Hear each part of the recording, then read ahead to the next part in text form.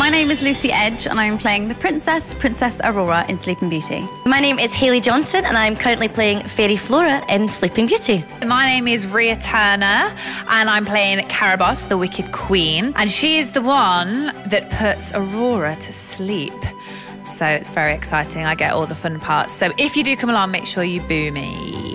Hello, boys and girls. My name's Maid Joan. You see what they've done with the name there? It's very clever, isn't it? Maidstone, Maid Joan. Very clever stuff. Yes, I'm here in this wonderful museum here, oddly surrounded by some very bougie dresses. And I'm here to talk to you about Sleeping Beauty this year at the Hazlitt Theatre. It's an absolutely fabulous show. Why wouldn't it be? I'm in it. It's absolutely marvellous. We've got my son, Jingles, as well. He's very, very silly. And then you've got Princess Aurora, who gets to sleep through the entirety of Act 2, which we're all very jealous of. The show is full of surprises. It's a brand new set. Everything's so vibrant and colourful.